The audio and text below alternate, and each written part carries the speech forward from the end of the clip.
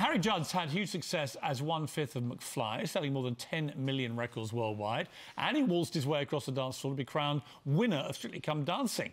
But now he's taken on a challenge, well, it could be the end of him. I know, Harry, you're going I'm to actually fearing for you, Harry. Going head-to-head with Paddy McGuinness. I know. It's pretty intense. Paddy's quite a big chap. I'm relatively nervous, if I'm honest. I got asked originally for Sport Relief to do the cycling and the rhythmic gymnastics. So I thought, OK, that sounds fun.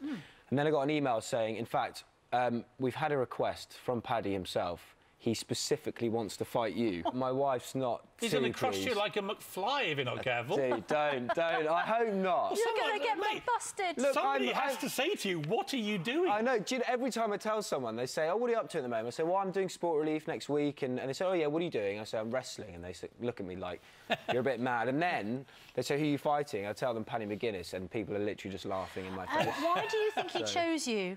I don't know. Because he can crush you like a McFly. I know, this is what's weirding me out. They said Paddy has specifically requested to fight you. Have you ever had a wrestle, maybe after a couple of drinks with Paddy? No, and I thought we got on. I've got to say, you've got a very firm handshake. You're clearly... You work out a lot. You're obviously pretty strong. I exercise. I'm hoping that maybe I'm a bit more agile and maybe kind of got fitness on my side. I don't know. We'll see. It's pretty intense. It's full on. Your dance techniques maybe a bit of rhythm and movement. Who knows? The thing is, once you've done Strictly and the final my year was at Blackpool, the home of ballroom dancing. You know, when it suddenly finishes, what platform could I dance on? I can't suddenly go to my local salsa club. It's just sort of. Why not? Well, it's like you've reached the pinnacle and then suddenly. No, it's not that. It's just you've had the adrenaline and everything, and suddenly it's over.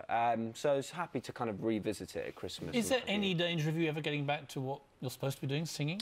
With that's the plan. That's when people say to me, what are you up to the moment? You know, it's when you're in a band and you're not actually being in a band on tour and writing, you do the most random things. But no, soon. That's the plan. But can you put any detail on the soon? Well, I've just had a baby, Piers, so I'm very busy being a dad. You weren't happy with my bandmate's baby name. No, what was it? Buzz. Buzz. Why did you call your child Buzz? But think about it, Buzz Aldrin, an absolute, legend. That's true. It's the baby that makes the name, and I tell you, if you met Buzz, it's his second birthday yesterday. So what's your baby's name? Lola.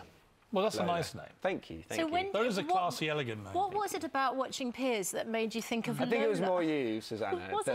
Yeah. Can I just say huge hello then to Izzy and to Lola? And to Buzz. Nothing against Buzz. Do you know what? All babies actually, they all grow into They make the name, yeah. I feel like if we helped you through the pains of labour, that feels like one of our great achievements. You did. It was very nice. Normality and, it was brilliant. So maybe we could go into business doing this. You and I, as this kind of normality gig. I don't think we need to make any profit out of it. I just think it's lovely, the idea that women screaming their heads off. Every 2-minute break in between the contractions, we were up watching. Do you know what? Good luck.